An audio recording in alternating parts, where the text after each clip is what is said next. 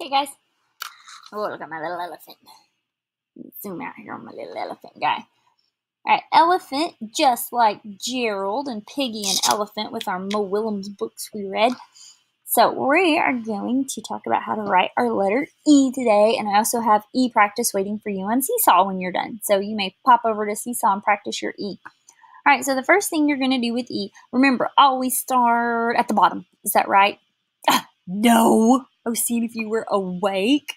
Always start in the middle. Is that right? No. I was seeing if you were awake. Where do I start?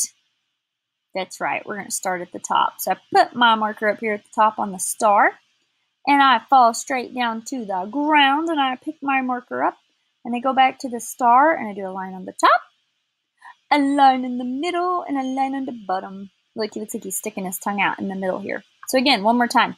We start at the top, go to the bottom, pick my pencil up, go to the star, put a top on him, stick his tongue out, put a bottom on him. Bottom on him. All right, big E is easy.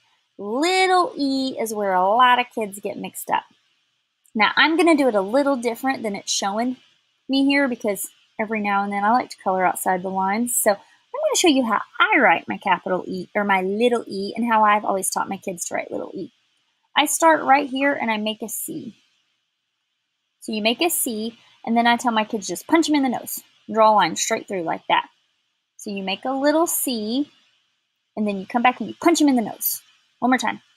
Make a little C. You come back and you punch him in the nose. And that's how you make your E. So practice on Seesaw. Do a good job.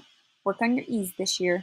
And I will see you in the reading room next. Bye.